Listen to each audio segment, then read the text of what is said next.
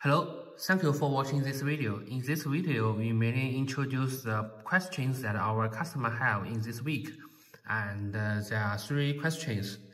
The first one is about the RD6012P. It is different with other RD series power supply because it has two output range. It has 12 ampere range and it also has 6 ampere range. You can press the up button and the down direction button to adjust the output range.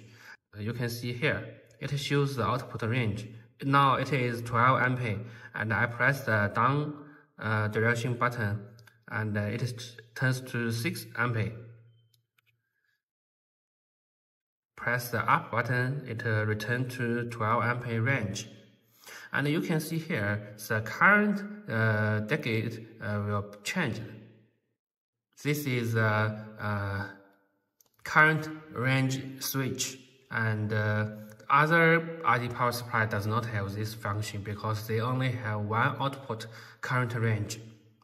And the second one is that our power supply can connect inductive load like a motor, but you need to notice that you need to limit the current in 1/3 range. For example, this RD6012P, the max output current you use for the motor can only be 4 ampere. Customer orders the RD6012 and he set the output current at 10 ampere. He said that when the motor is connected, the current consumed is only 1 ampere. It is not about the current consumed. When you turn on the output, there will be a large inrush current.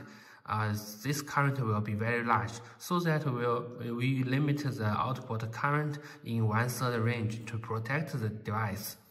Actually, not only our power supply have this request. Other power supply from other manufacturers also have this request. Okay, so you need to notice that when connect inductive load like motor, you need to limit the current in 1/3 of the max current range. For the last question, it is also introduced in the short video before. It is about the cutoff current when use the battery charging terminal. You can see I press the menu button and I check this. At the battery charger interface, there is two cutoff setting. It is cutoff current setting and cutoff temperature setting. For the cutoff current setting, some customer will mix up with the overcurrent protection setting. There are two different settings. Overcurrent protection means if the output current is higher than this value, the output will be cut off by the protection. It does not allow over high output current to protect your load. The cutoff current means when the output current is lower than this value, the output will be cut off because it thinks that the battery is fully charged. No need to charge more. It is because our power supply uses CCCV mode to charge the battery. At first, for example, I change the setting. Normally, it's wrong. 4.2 volts and 1 ampere. Normally, we will use 4.2 volt and 1 ampere to charge a battery. And at first, it will use 1 ampere to charge the battery. Then the output voltage will, at first, when the battery is empty, it should be about 3.8, 3.7 volt, and the current is 1 ampere.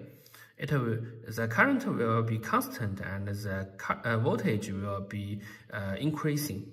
And until it is up to 4.2 volt, it changes to CV mode.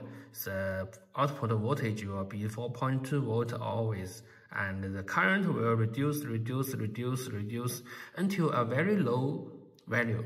It will not be zero because the battery will consume power.